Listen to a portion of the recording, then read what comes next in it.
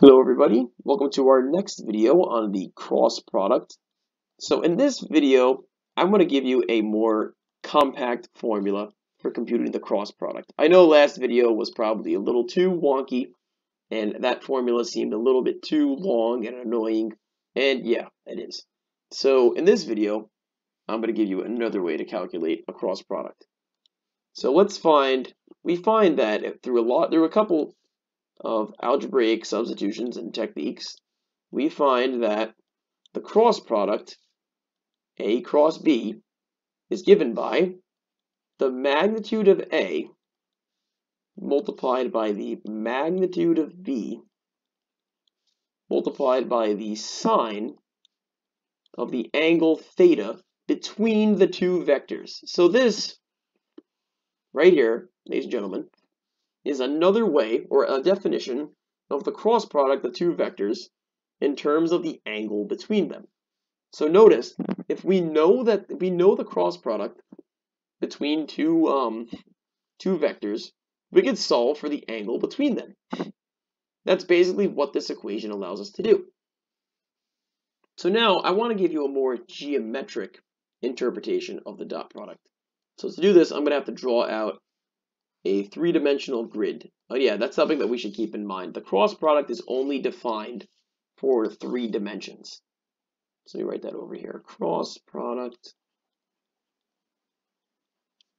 defined only in 3D space. You can't take a cross product in the plane. You have to take it in 3D space. Okay, so keep this in mind, please. All right, so now with that out of the way, let's get on to drawing our coordinate axes. Let me delete this over here. All right, my ruler. Here we go.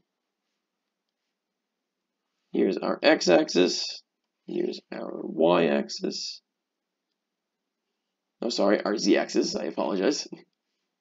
And here is our y-axis. There it is. Okay. Here's our z. Here's our x.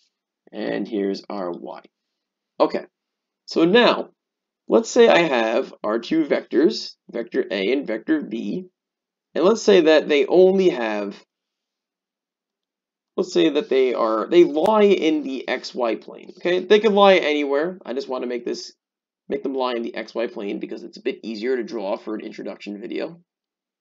So here's vector A, and then of course we have our vector B over here. Let's put B looking like that. Oh, it's got to be a different color though. Perfect. All right.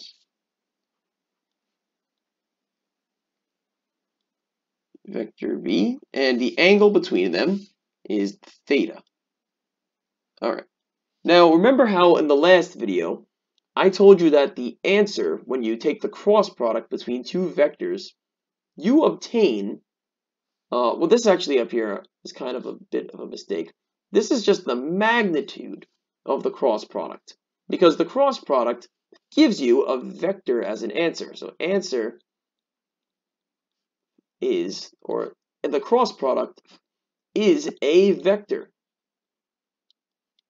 Now, where does that vector lie? That vector lies orthogonal. Let me erase that. Is a vector orthogonal to the plane containing A and B. Now remember, orthogonal, all it means is it meets at a right angle. It meets the plane containing A and B at a right angle. It's orthogonal to it. Now remember that term from a couple of videos ago? So if you were to take the dot product of the vector that you get from the cross product of A and B, you would get a dot product of 0. So if I was to draw this vector, remember in the last video I said, let's say that the cross product was vector V. This vector would be orthogonal to the plane containing A and B.